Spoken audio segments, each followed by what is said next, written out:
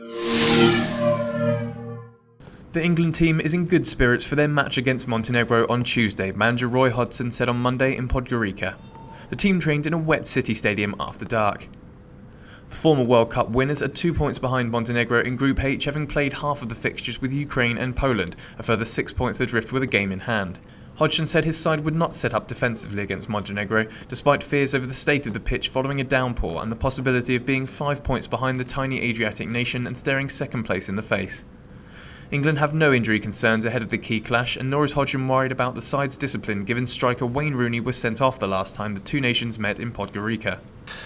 We were aware of the importance of the game, we were aware of the importance of all these qualifying games, so our aim is certainly to go out and attempt to win the game tomorrow. I think we come here in good spirits, the mood is very good, I think the form of the team is good.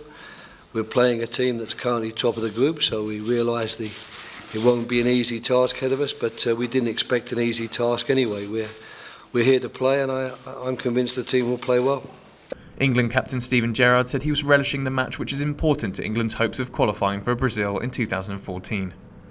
Hodgson, who took over in May last year, just ahead of Euro 2012, laughed off Montenegro coach Branko Brnovic's comments earlier on Monday that England were already making excuses for a possible defeat.